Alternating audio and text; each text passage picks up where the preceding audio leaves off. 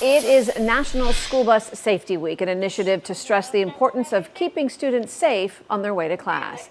Traffic anchor Yasmin Julmis has some important reminders from state leaders. Florida Highway Patrol says there have already been nearly 2,000 school bus crashes in this state this year alone.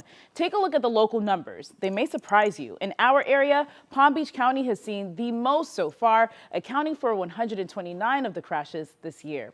Here are some reminders for students and drivers. The National Safety Council reminds you to arrive early to the bus stop by 5 minutes or so. Students, remember to stand 3 giant steps from the bus stop. And if you have to cross, do it in front of the bus, at least 5 giant steps away from it. Drivers, it's important to stop in either direction when you see a school bus, stop arm out. And remember, using a handheld device like your cell phone while driving in a school zone is against the law. Yasmin Julmis, WPBF 25 News.